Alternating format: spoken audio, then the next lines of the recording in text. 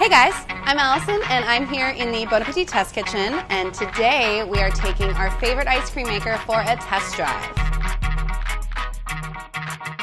It's summertime, which means ice cream, and homemade ice cream is super easy to make and you should be doing it, but only if you have a good ice cream maker.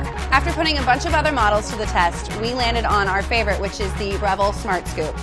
At $400, the price tag is a little steep, but totally worth it if making ice cream is your game. So now comes the fun part. We're gonna make some ice cream. I've got my base all ready to go. We're making coffee ice cream today because it's my favorite. We're gonna turn the machine on. Another great feature is that there's a pre-cool setting. The chamber will actually start chilling, so by the time you're pouring your ice cream in, it's as cold as it could possibly be, giving you a little bit of a head start.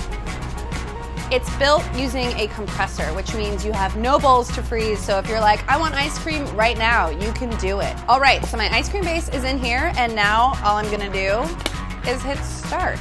And then I'm going to adjust it to the ice cream setting. It's really easy to use and the buttons are super intuitive. Another great thing is that there's 3 settings within each. So if you like your ice cream a little bit on the firmer side or a little bit on the softer side, there's a setting for that too. Not only does the clear lid allow you to peek in, but the display right here will also show you your progress. It's been about 50 minutes and our ice cream is looking awesome. Oftentimes when you're making your own ice cream at home, the texture can be gritty or a little bit icy, but with this machine, it actually comes out super creamy and closest to anything that you're gonna find in the store.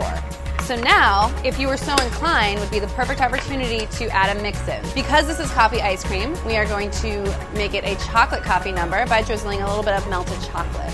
You can throw in fruit, you can add chopped nuts, the list goes on. So our ice cream is done. I'm gonna turn the machine off and I'm gonna remove the entire plastic lid. At a little over 1.5 quarts, it holds the perfect amount of ice cream. And this is a super fun feature. You can actually just take all of the ice cream out like this. You don't have to go digging around for it inside the machine. It makes it super easy to remove. Awesome, so now all of our ice cream is out of our container. When it's done, you can eat it. It's not hard to scoop, it's perfect. Another testament to how awesome this machine is that when we were doing our test drive, we tested batch after batch after batch. The ice cream came out the same every time. Perfect, creamy, awesome.